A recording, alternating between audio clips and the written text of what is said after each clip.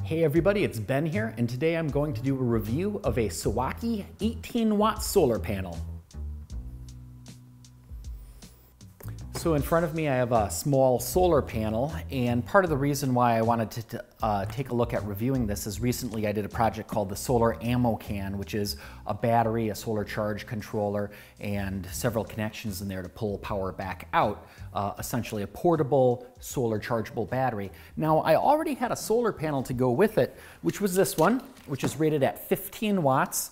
It happens to be a solar panel that I already had, but I know there's some other folks who want to build a project similar to this, and I was wondering, well, what would be a good solar panel for them to have? So if we take a look at this one right here, the very first thing we're going to notice is that it's relatively thin and it's actually flexible. It's on a plastic base, as opposed to this one, which is made with glass and aluminum. This is the style of construction that would be typical of a very large solar panel that you might have mounted on the roof of your house. But if you want to go camping, or maybe you're on the go because you're in some sort of an emergency situation, you would actually rather have something shatterproof and lightweight. So this style of a panel is actually perfect for that. It is about 12 inches by 16.5 inches. And it has grommets in the corner. Now if we flip it over, we can actually see the spec sheet on the back here. And that tells us that it's going to be at about 22 volts open circuit and just over 1 amp at short circuit current. I can also see on the back here that we've got just sort of a short little pigtail as our power out from here. And the reason why we have that is this actually comes with a couple of different power adapters. So included with this kit, the two main ones are some alligator clips, and then also a cigarette lighter plug. So the alligator clips are handy because that's a great way to connect directly to a 12-volt battery, just direct 12-volt solar charging. Otherwise, we have that cigarette lighter plug. So let's say you wanted to top off the 12-volt battery in your car. You could plug the solar panel in here and the other end plug into your cigarette lighter plug. Now you would need the type of car though where your cigarette lighter power is always on even when the key is off. A lot of cars now, that cigarette lighter power is only available when the ignition is turned on. So I thought what we would actually do here today is test the solar panel. So I've got my multimeter right here. I can check for voltage. And I also have a clamp-on ammeter, so we can literally short-circuit the panel and measure how much current it produces while doing that, and then we can hook this solar panel up to the solar ammo can. Now, also in the box, a couple other little accessories. It does have some very small suction cups, just cheap, simple little accessories, but it looks like these are designed to fit right into the corners. So we can just squeeze these right through. And now we would be able to take the solar panel and stick it onto a window or onto a car, for example. Also in here, we have a pair of some small carabiner clips. Likewise, we can hook these through the grommets in the corners.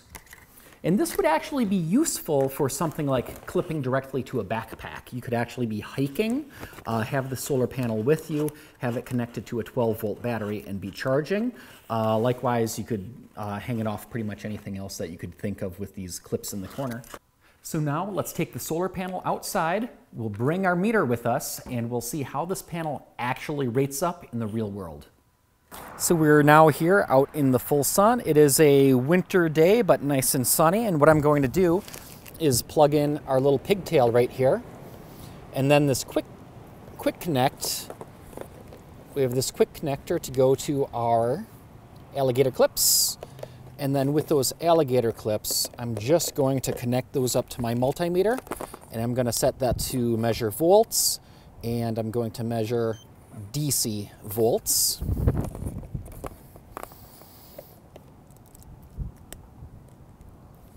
Just clipping these right on my leads, and then I'm going to flip this over to expose it to the sun.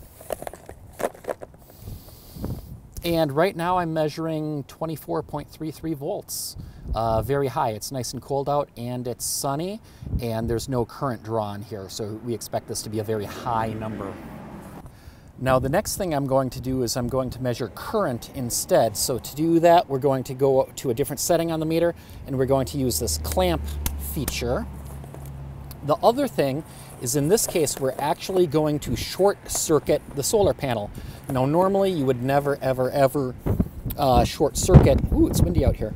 You would never short circuit anything electrical, but you can do that specifically with photovoltaic solar panels. So if I just connect these together, I go to measure current, and then I set it to make sure we're measuring DC current. And then the other thing is I need to go around only one of the two wires. And then we'll put this straight up in the bright sun. And I'm getting 0.9, 0.94, 0.95, just a little less than 1 amp of power. So it really is rated at about 1 amp. Now here's a little something just to show you about how angle of the sun matters. If I tilt this up pretty much straight into the sun, we can see our current is going to be right around 1 amp. But I'm pretty much straight to the sun. If I just lay this flat, we're not as direct to the sun anymore, and this is dropping down to about 0.66 amps.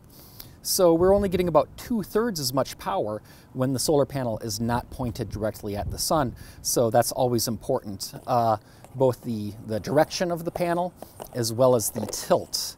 So point your panels into the sun, people. So what I've done here is I just have the solar panel propped up against the ammo can, and we've got these alligator clips. So what we would do is hook them up to our solar input. Odd thing I just found about, these are weird size alligator clips. They're actually just a little bit too big to fit inside and clamp in place. Likewise, if you unscrew the banana jacks, they don't fit either. They're just a weird size.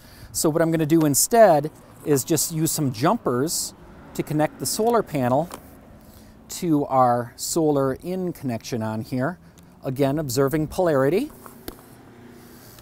So here the black, the negative, goes to the black, the negative. And right away on our display, we see the voltage jump up a little bit, was 12.7, now it went to 12.8, 12.9, and we see our solar panel symbol and the arrow flashing, showing that it is indeed charging. I know this is kind of hard to read here, but right now that says 13.0 volts, and the little arrow next to the solar panel symbol is flashing, indicating charging. Now the other thing I want to do here is measure current. So I've still got my meter here set to measure current and on the DC side. So what I'm going to do is just go around our one conductor. Right there we're up to 8.7, 8.8, 0.9 amps. So the other thing to keep in mind too is that the current rate is partly going to depend on how charged or discharged the battery is. The more discharged it is, the more the quicker the current is going to go as well. But this panel is only rated for up to 1 amp, so it looks like it's working exactly as designed. So overall, I think this is a pretty decent solar panel. It's light, it's flexible, it's durable, it's extremely portable. All that being said, it's pretty low power. This is about as small of a solar panel as you would ever want to be using for charging a 12-volt battery. But considering its price and everything else, I think this panel is actually a really great match for a small portable solar system like the solar ammo can. If you like these videos, please subscribe, leave a comment, check out my projects on 300mpg.org, and until next time, stay charged up.